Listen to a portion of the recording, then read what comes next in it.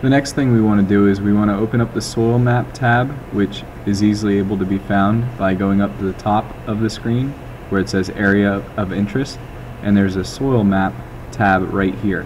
You're going to need to click on that, and then what's going to pop up is this.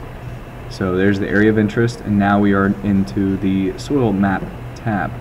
So as you can tell, everything is still shown as far as the land site is concerned.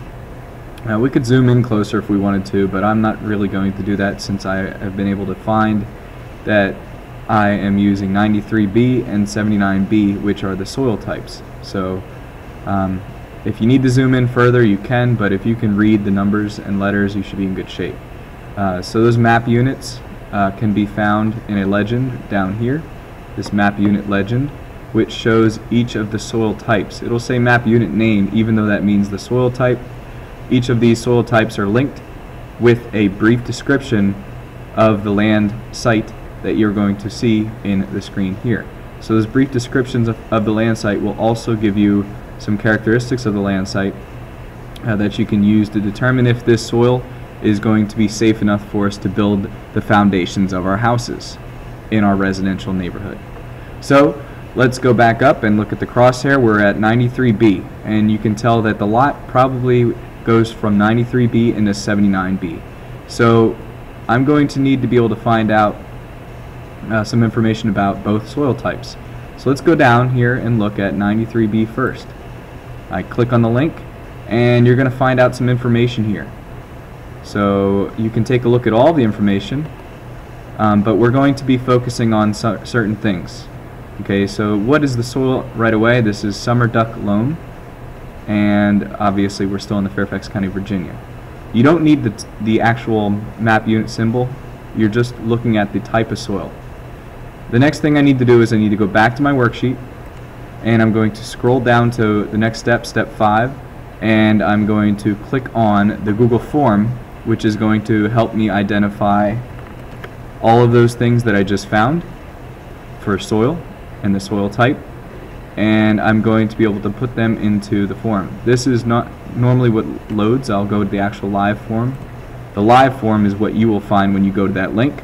So this is it, and you're going to be able to complete these questions here, which will then be compiled together with all of the other lots, and we're going to be able to do an analysis of the entire site that we're looking at. So that analysis will not only tell us the different soil types, but it will also tell us about the soil types, where they're located, and if we're going to be able to build on that land. So first things first, I want to make sure that I select the lot number your team is currently viewing. So let's go to lot number 1. That's the one I'm looking at right now. What are the soil types found on your lot you are surveying? So let's go back. Let's go to the results, and let's look at the type. And we found it, summer duck loam. And there it is, summer duck loam, I should say. I'm going to come back to all this for the second soil type. So I'm going to go down now. What are the landforms which make up the land being surveyed? So I'm going to go back. Landforms. Let's look for landforms. Landform, drainage ways. Okay. So let's go back over to drainage ways. And let's pick drainage ways. And that means that there's a ditch or similar landmass for draining water from an area. Alright, let's go back now and look at the slope. What is the slope? The slope is 2 to 7%, and it could also be found lower in the properties and qualities, 2 to 7%. So let's go back up to my form, 2 to 7%. Let's go back. And actually I need to check that again. What is the drainage class of the land being surveyed? The drainage class is right here. That's moderately well drained. Okay, so that's good. Moderately well drained. We obviously don't want poorly drained. Well drained or moderately well drained is good. The last question is going to be, what is the frequency of flooding? So this is important. We obviously don't want to build right on the land where there's going to be flooding that occurs all the time, or even occasionally. And if we do find out that it happens occasionally, that is something that we're going to have to tell our excavation crew so that they are able to bring in additional fill and hopefully reinforce the soil so that the foundation does not sink like a sinkhole. Okay, so let's go and find out what the frequency of flooding is. Frequency of flooding.